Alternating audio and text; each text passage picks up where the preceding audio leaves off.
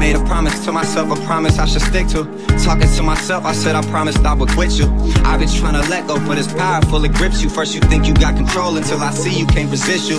No, I got my issues, some I won't admit to. No one's got the answers, everybody wants to fix you. Got this magic 8 ball, but I ain't got no crystal. Just don't fall in Courtney Love and don't go Cobain with no pistol. It don't take a psychic or a scientist to know that. And why the fuck the minute I see you, I always go back. The definition of insanity is, yeah, I know that. I had 100 chances to move on, I always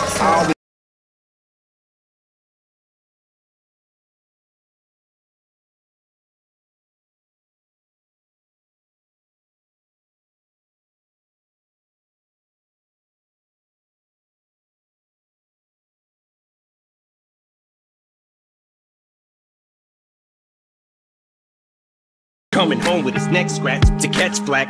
Sweat jackets and dress slacks mismatched. On his breast jack, he's a sex addict, and she just wants to exact revenge and get back. It's a chess match.